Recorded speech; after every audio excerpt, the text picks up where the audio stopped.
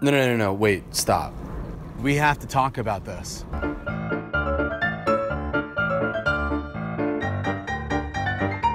Stop changing the subject. This is serious and we have to talk about it. Has Greta been hurting you? Don't do that. Don't you dare do that. You are a victim and this is serious. What the hell is this happy music? This is not happy. This is messed up. Stop. No, I wouldn't. And leaving the butter out actually makes it softer, so it's easier to spread on. There's no excuse for violence in any decade, okay? Hey. Yes, we can get on the Titanic, but first I need you to know I support you. I am here for you.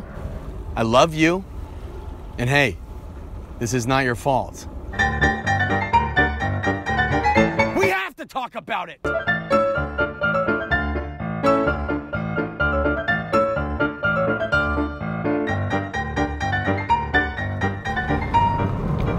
All right, fine, but the minute we get on that boat, we're gonna talk this through, buddy. You are loved!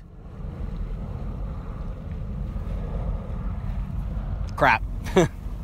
I forgot my tickets. He'll be okay. Michael swam out to the Titanic that day. He left Johnno and thankfully Greta behind. But on the third day of the voyage, Michael left the butter out in the captain's quarters.